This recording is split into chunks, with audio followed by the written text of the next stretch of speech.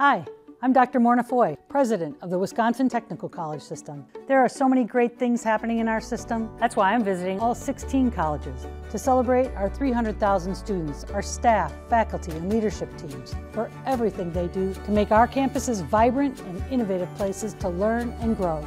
I can't wait to go back to college. The next stop on our tour of excellence is Mid-State Technical College. We started at the main campus in Wisconsin Rapids, where I met President Shelley Mondyke, before hopping on the campus shuttle for a ride to Aspirus Riverview Hospital, home of Mid-State's Healthcare Simulation Center.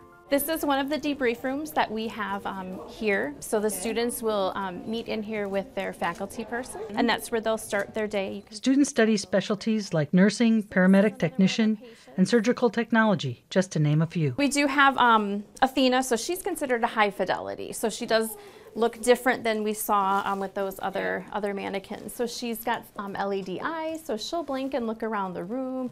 She has heart sounds, lung sounds, bowel sounds. She has pulses throughout. Yep, she does breathe. She has chest rise and fall. So a lot of that assessment data that our students are looking for, they can get right from their patient. Good morning. Welcome everybody to Mid-State Regional Medical Center. At the heart of today's visit, I was invited to join an ethics training simulation with hospital staff, Mid-State staff and students, and local law enforcement and emergency responders. We're in the middle of a huge snowstorm.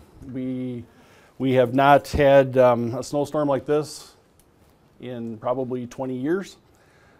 We lost power several hours ago, but our generators have kicked on. Everything seems to be working well. But outside, we've got high winds.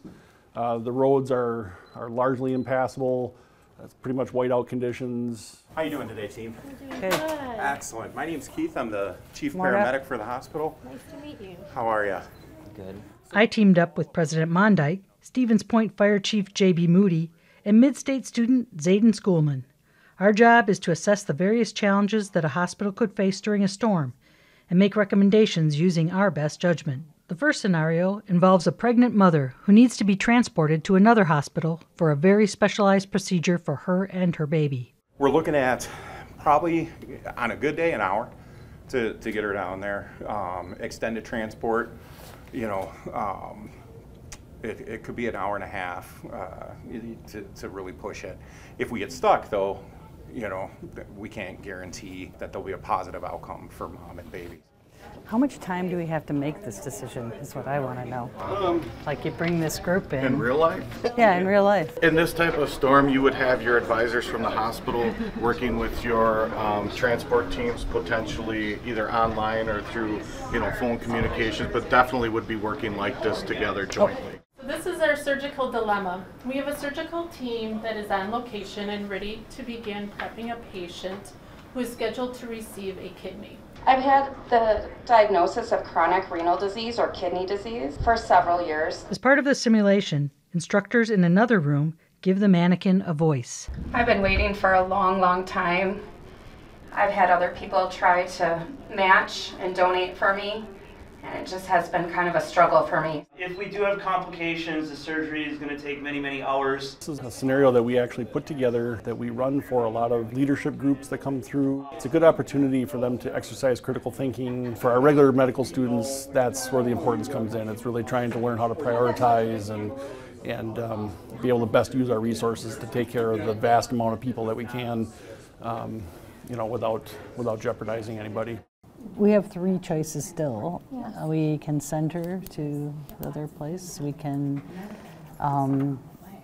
direct them to do surgery, but do both surgeries and go with that and decide which order. Or we can say, Get an ambulance. Get an ambulance, right? Or we can say just do one of the surgeries. He's very exhausted. I don't feel comfortable putting him in that position. After listening to all scenarios and asking questions, we discuss our options as a team. The point of the exercise isn't to determine who is right or wrong. It's to learn how to make the best decisions we can with the information and resources we have. I'm really impressed by the students that are voluntarily pursuing these kinds of careers.